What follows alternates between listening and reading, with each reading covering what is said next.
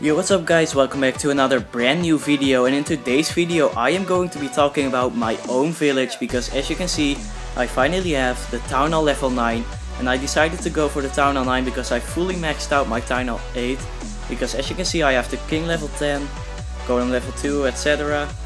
All my walls are level 8, so finally here it is, Town Hall 9.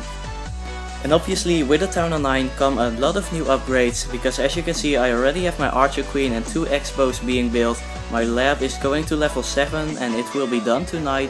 And the last upgrade I did is a Dark Barracks to level 5, which will give me the Witch. And the Witch is very useful in a lot of attacks and it is very good at level 2. And with the Town Hall 9 there come a lot of new levels for upgrades, and this is going to take me a lot of time because obviously they will be more expensive than before, because as you can see the Archer Tower and the Wizard Tower, the Mortar, the Air Defense and the Hidden Tesla for example, they are just super expensive right now, so it will take me a lot of time before I get those upgrades finally done. But without talking about the upgrades, I'm gonna talk about my base for now, because as you can see I have 9 Halloween cauldrons in my base.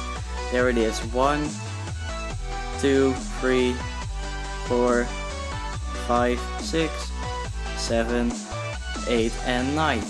And when you try to remove a cauldron it will take you 25k, but you will get 75k in return, which will give you a 50k profit, which makes my total profit for those Halloween cauldrons 450k, which is pretty nice because it is basically fully free. They just spawn randomly. But since I'm at Town Hall 9, I get attacked a lot by higher Town Halls like Town Hall 10s, because as you can see I got attacked by a Town Hall 10 twice, 15 level 7 giants and 22 level 7 giants. They took a lot of gold and elixir as well, more than 200k, which made me lose like 800k in just 1.5 days.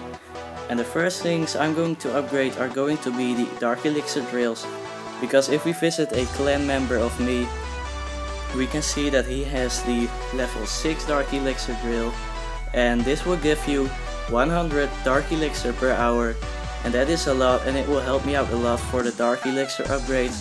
So that's going to be my first maxed out upgraded thing, and that's basically my plan for the Town Hall 9.